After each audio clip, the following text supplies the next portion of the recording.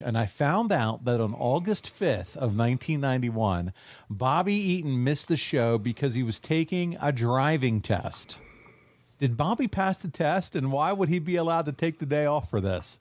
So, Arn, I just texted you a picture of the image from that book, and you don't have to certainly check it right now, but sure as I'm living, it literally says Bobby Eaton missed the show as he had to take a driving test. Do you remember if he passed that test or not?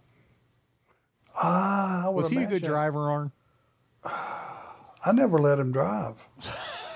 But he had to have passed it because he had to, he was constantly running to the grocery store and the corner store and stuff when we were home in Charlotte. I saw him driving then. Getting that candy, right? Yes, keeping his candy load on full. But he would, in those days, because we still drove a lot, back and forth to Atlanta, back and forth to these towns.